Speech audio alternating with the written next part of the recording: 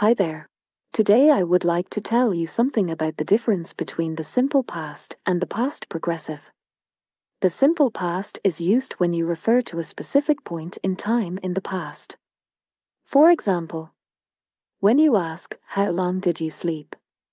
you want to know when the person woke up. The past progressive, in contrast, relates to an undefined period in the past. So, when you ask, "How long were you sleeping?" you want to know how much time the person had slept.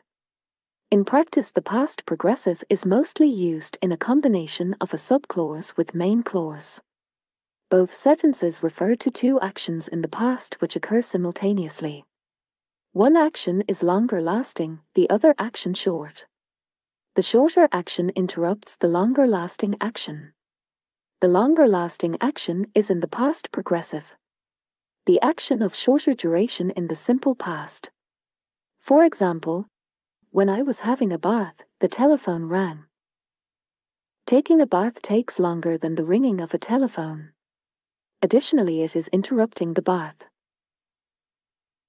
More examples: when I was walking down the road, I saw an accident. While we were eating, somebody knocked at the door.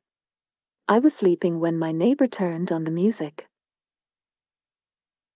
So, I hope all is crystal clear now and you know more about the difference between the simple past and the past progressive. If you want to fine-tune your newly acquired skills, you can do the exercises that I linked to in the description. If you found this video useful, please like and subscribe. Other than that, stay as awesome as you are.